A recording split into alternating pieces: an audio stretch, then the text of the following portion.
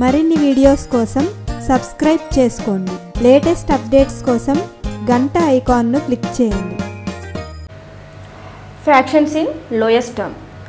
మనము equivalent fractions నేర్చుకున్నాం. అంటే సేమ్ వాల్యూ ఉన్నటువంటి ఫ్రాక్షన్స్ని ఒక ఫ్రాక్షన్ ఇంకొక ఫ్రాక్షన్కి ఈక్వల్గా ఉంటాయి. డిఫరెంట్ వాల్యూస్ చూడడానికి డిఫరెంట్ వాల్యూస్ కలిగి ఉంటాయి, కానీ వాటి యొక్క విలువ సమానం. సో అలాంటి ఈక్వివాలెంట్ ఫ్రాక్షన్ ఎలా కనుక్కున్నాము? ఒకే నెంబర్ని న్యూమరేటర్ని డినామినేటర్తో మల్టిప్లై చేసినప్పుడు మనకు ఈక్వివాలెంట్ ఫ్రాక్షన్స్ వచ్చాయి. సో అలాగే ఫ్రాక్షన్ ఎక్కువ వాల్యూస్ ఉన్నప్పుడు వాటిని లోయెస్ట్ ఫామ్లోకి చేంజ్ చేస్తే కూడా మనకి ఈక్వివాలెంట్ ఫ్రాక్షన్స్ వస్తాయి. సో ఇక్కడ ఏం చేయాలి? లోయెస్ట్ ఫామ్లోకి రావాలి అంటే ఒకే నెంబర్ తోటి న్యూమరేటర్ని డినామినేటర్ని డివిజన్ చేయాలి. మనం అప్పుడు మల్టిప్లై చేసాము, కానీ ఇప్పుడు లోయెస్ట్ ఫామ్లోకి చేంజ్ చేయాలంటే డివిజన్ చేయాలి. అది ఎలాగో చూద్దాము. ఇప్పుడు 4/8 ఇచ్చారు. ఆ ఫ్రాక్షన్ని లోయెస్ట్ టర్మ్లోకి చేంజ్ చేయాలి. అది ఈక్వివాలెంట్ ఫ్రాక్షన్ అయి ఉండాలి. సో అలాంటి వాటిని మనం లోయెస్ట్ టర్మ్లోకి చేంజ్ చేస్తాము. సో మనం మామూలుగా ఈక్వివాలెంట్ ఫ్రాక్షన్స్ని కనుక్కోవడానికి మల్టిప్లై చేసాము. నేను లోయెస్ట్ టర్మ్లోకి చేంజ్ చేయడానికి డివిజన్ చేస్తున్నాను. వచ్చేటువంటి ఆన్సర్స్ కూడా ఇక్కడ ఈక్వివాలెంట్ ఫ్రాక్షన్సే అవుతాయి. అది ఎలాగో చూద్దాం.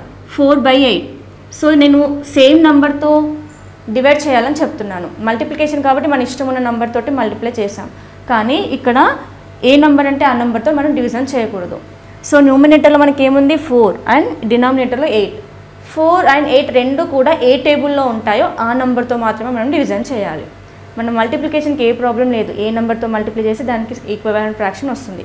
కానీ లోయెస్ట్ టర్మ్లో చేంజ్ చేయాలంటే మాత్రమే ఇలా ఆలోచించాలి. ఏంటి? న్యూమరేటర్ డినామినేటర్ రెండు కూడా ఏ టేబుల్లో ఉంటాయి.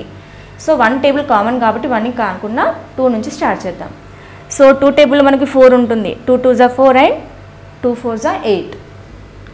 ఓకే, నెక్స్ట్ 3 టేబుల్లో ఉండవు. 3 1 3 3 2 6 అలా. నెక్స్ట్ 4 టేబుల్లో ఈ రెండు నంబర్స్ ఉంటాయి.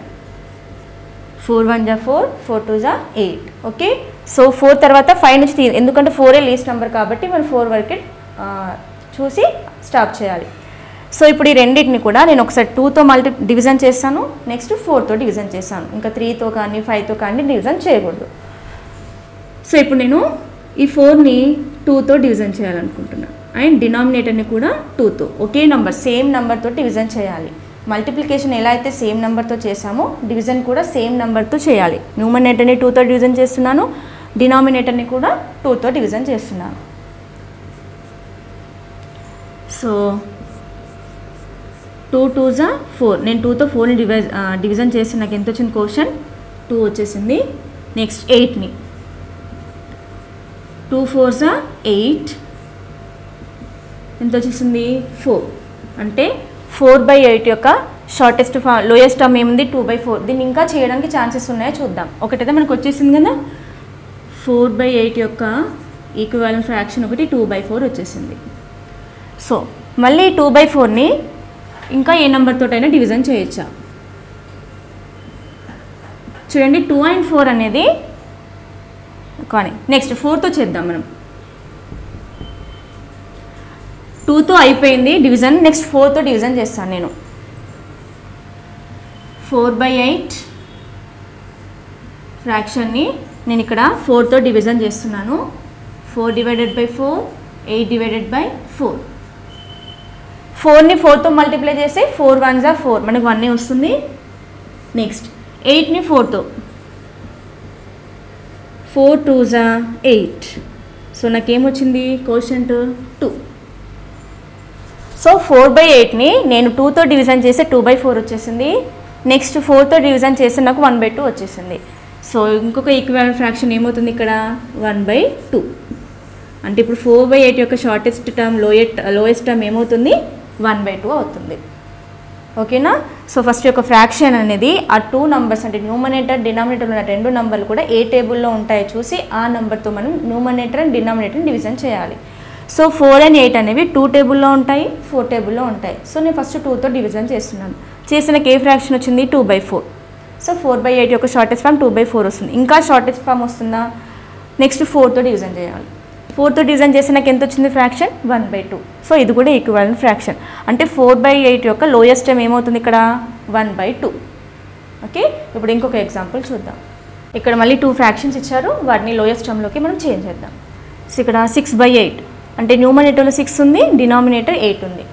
6 and 8 ఏ రెండు కూడా ఏ టేబుల్లో మనకు వస్తుంటాయి. 2 3 జా 6, 2 4 జా 8. సో 2 టేబుల్లో ఉంటాయి. ఓకేనా. నెక్స్ట్ 3 టేబుల్లో 3 2 జా 6 ఉంటుంది కానీ 8 ఉండదు. 4 టేబుల్లో 4 2 జా 8 ఉంటుంది కానీ 6 ఉండదు. ఓకేనా. సో 6 టేబుల్లో కూడా 8 రాదు. సో ఓన్లీ 2 టేబుల్తో మాత్రమే మల్టిపుల్ అవుతాయి. 2 టేబుల్తో మాత్రమే రెండు కూడా ఆ నెంబర్స్ 2 టేబుల్లో మాత్రమే ఉంటాయి. సో కాబట్టి నేను ఈ ఫ్రాక్షన్ని 2తో డివిజన్ చేస్తాను.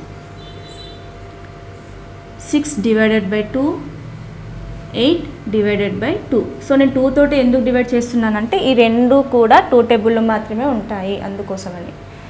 సో డివిజన్ చేసేద్దాం. 2 3 జా 6. సో ఎంత వచ్చింది ఇక్కడ 3 బై 2తో 8ని డివిజన్ చేస్తున్నాం. 2 4 జా 8. ఎంత వచ్చింది క్వశ్చన్ మనకి 4. అంటే 6/8 యొక్క లోయెస్ట్ టర్మ్ ఏమవుతుంది 3/4 ఒకటే వస్తుంది. ఇంకా దీన్ని ఇంకా లోయెస్ట్ టర్మ్లోకి మనం చేంజ్ చేయడానికి కుదరదు. ఇదే lowest term. So 6/8 is equal to 3/4. ఇవి రెండు కూడా ఈక్వలెంట్ ఫ్రాక్షన్స్ అండ్ 6/8 యొక్క లోయెస్ట్ టర్మ్ ఏమవుతుంది 3/4 అవుతుంది. ఓకే. Next example 20/16. 20/16 రెండు నెంబర్లు కూడా ఏ టేబుల్లో మనకు ఉంటాయి. ఫస్ట్ 2తో స్టార్ట్ చేస్తున్నాను. 2 10 జా 20, 2 8 జా 16. ఓకే. 2 10 జా 20 అండ్ 2 8 జా 16 వచ్చేసింది. 3 టేబుల్లో 20 ఉండదు, 16 ఉండదు. నెక్స్ట్ 4 4 జా 16, 4 5 జా 20. సో 4 టేబుల్లో కూడా ఇవి రెండు ఉంటున్నాయి. నెక్స్ట్ 5 టేబుల్లో 20 ఉంటుంది, 16 ఉండదు. 6 7 8 టేబుల్లో 16 ఉంటుంది, 20 ఉండదు. సో ఈ రెండు నెంబర్లో మాత్రమే ఇవి రెండు కూడా డివిజన్ అవుతాయి. అంటే 2తో ఈ రెండు నెంబర్స్ డివిజన్ అవుతాయి, 4తో ఈ రెండు నెంబర్స్ డివిజన్ అవుతాయి. ఇంకే నెంబర్తో కూడా ఈ రెండు నెంబర్లు డివిజన్ అవ్వవు. ఓకే. 10తో కూడా 20 అవుతుంది, 16 అవ్వదు. ఓకేనా. నెక్స్ట్ సో ఈ రెండు నెంబర్తో మనం డివిజన్ చేస్తే సరిపోతుంది. ఫస్ట్ 2తో 20 divided by 2, 16 divided by 2. So మనం ప్రతిసారి ఇలా డివిజన్ చేయకుండా ఇక్కడ డివైజర్ ఏంటో మనకు తెలుసు. 2 టేబుల్లో 10 20 ఎప్పుడు వస్తుంది రీడ్ చేద్దాం. 2 10 జా 20. సో 10 బై 2 టేబుల్లో 16, 2 8 జా 16, 8 జా. ఓకే. 10/8. నెక్స్ట్ నేను 4తో డివిజన్ చేస్తాను. మనకి ఏంటి 2 and 4తోనే కదా. 20 divided by 4, 16 divided by 4. So ఇప్పుడు నేను డివిజన్ చేయకుండా డైరెక్ట్ ఆన్సర్స్ క్వశ్చన్ ఏంటో రాసేస్తున్నాను. 4 టేబుల్ 20 ఎప్పుడు వస్తుంది 4 5 జా. నెక్స్ట్ 4 టేబుల్ 16, 4 4 జా. ఓకే. సో ఇప్పుడు 20/16 యొక్క లోయెస్ట్ టర్మ్ 5/4 అవుతుంది. ఇది కూడా లోయెస్ట్ ఫామ్. దీనికంటే ఇంకా చిన్నది వస్తుంది కాబట్టి ఇది లాస్ట్ నెంబర్ మనకి ఈ లాస్ట్ ఫ్రాక్షన్ లోయెస్ట్ టర్మ్ అవుతుంది. సో 20/16 యొక్క ఈక్వివాలెంట్ ఫ్రాక్షన్స్ ఏమవుతాయి 10/8 ఈజ్ ఈక్వల్ 5/4. కానీ లోయెస్ట్ టర్మ్ ఏమవుతుంది 5/4 అవుతుంది. ఓకేనా. సో ఒక ఫ్రాక్షన్స్ ఇచ్చినప్పుడు వాటి యొక్క ఈక్వివాలెంట్ ఫ్రాక్షన్ అడిగితే డివిజన్ చేసుకుంటూ వెళ్తే వచ్చినటువంటి ఆన్సర్స్ అన్నీ కూడా ఈక్వివాలెంట్ ఫ్రాక్షన్స్ అవుతాయి. లోయెస్ట్ టర్మ్ అంటే అన్నిటికంటే చిన్నగా లాస్ట్ వచ్చేటువంటి వాల్యూ ఏమవుతుందంటే లోయెస్ట్ టర్మ్. దీన్ని మళ్ళీ మనము ఇంకా లోయెస్ట్ టర్మ్లోకి చేంజ్ చేయలేము. ఈ 10/8ని చేయొచ్చు. 10/8ని చేస్తేనే మనకు 5/4 వస్తుంది. ఓకే. ఇది లోయెస్ట్ టర్మ్ అవుతుంది. 20/16 యొక్క లోయెస్ట్ టర్మ్ 5/4 అవుతుంది.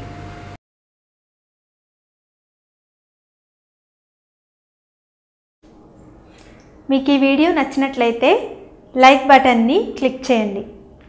అలాగే మీ అభిప్రాయాలను కామెంట్ బాక్స్లో రాయండి. ఇంకా ఈ ఛానల్ని ఇంకా సబ్స్క్రైబ్ చేయని వాళ్ళు సబ్స్క్రైబ్ బటన్ని క్లిక్ చేసి సబ్స్క్రైబ్ చేసుకోండి.